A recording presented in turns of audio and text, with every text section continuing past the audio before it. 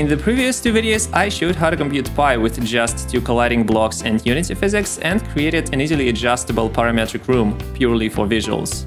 It worked for a mass ratio of 10,000, which allowed to compute pi with a precision of 2 decimal digits, but it failed with a mass ratio of 1 million. In this video, I'll conduct more experiments and make it work for a mass ratio of 1 million to get higher precision.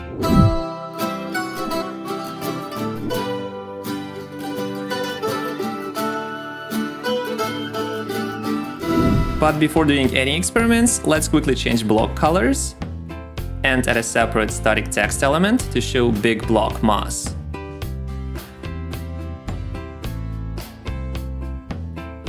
Now it looks better. First, I unfreeze the rotation of both blocks. Don't mind sounds appearing out of nowhere, I'll get to audio in the next video. Let's start by increasing the big block size to make it actually bigger. It doesn't even work with 100 mass ratio. But let's test bigger masses anyway. Now let's make the big block truly big, something like 6x6 or 7x7. It wouldn't help the experiment, but at the very least it will give me some of your watch time. Hopefully. I hope.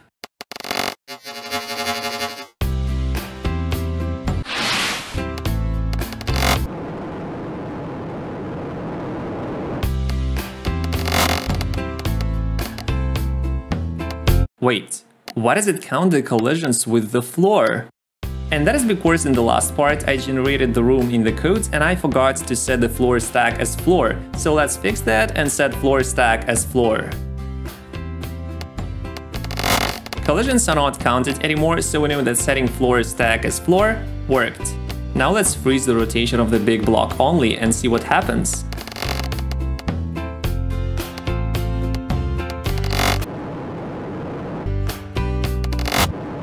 And now the exact opposite, unfreeze the big block, but freeze the rotation of the small block.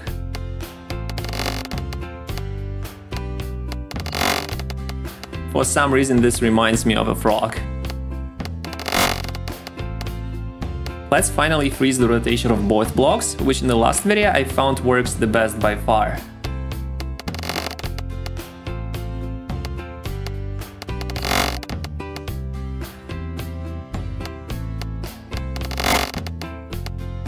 Decreasing the big block size just a bit, and now let's see what happens with various values of fixed time step.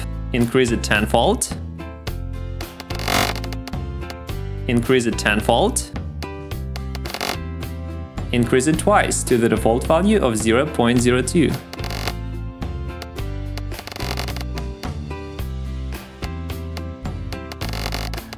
Fixed time step needs to be small, so let's set it back to the minimum and tinker with velocity and position iterations next. But those change nothing, as in the previous video. In the end of the previous video, 1 million mass ratio failed, but what about 100,000? Fails as well. There are two ways to decrease the speed of the simulation to increase the precision. One is to decrease the fixed time step, but I've already reached the minimum. Another is to decrease the initial speed of the big block, and that is what I'm trying right now. Blocks just stick together, and that is because of a setting called velocity threshold. Any collision with a relative velocity less than this is treated as inelastic. And because the default value is 1, but the initial speed of the big block is just 1/2, the first collision is bound to be treated as inelastic. Let's fix this by setting velocity threshold to its minimum.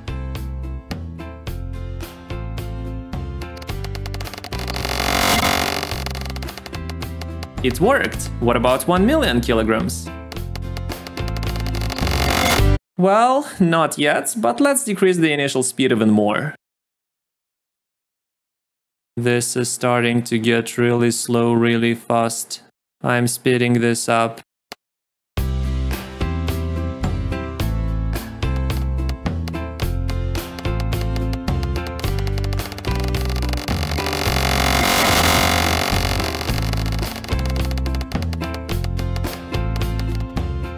But that actually worked. What about 10 million kilograms? 1E plus 07. This looks horrible and has to be fixed immediately. First, I specify a format string. Provide a new number format info to specify whitespace as the number group separator. Disable automatic word wrapping. And add a new line character manually. And now it is time for the ultimate test of this video. 10 million kilograms.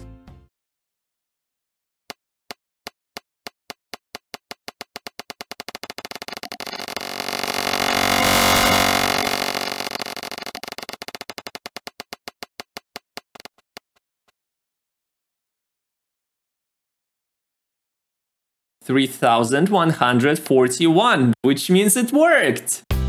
Wait, stop. The estimation is wrong. The number of collisions was supposed to be about 3 times larger. It is actually exactly the same as in the previous experiment with 1 million. So it actually didn't work. Who knew I would end this video here on such an unfinished note to get you to come to the next part? Hopefully. I hope. Like this video, let me know what you think in the comments, which I actually reply to.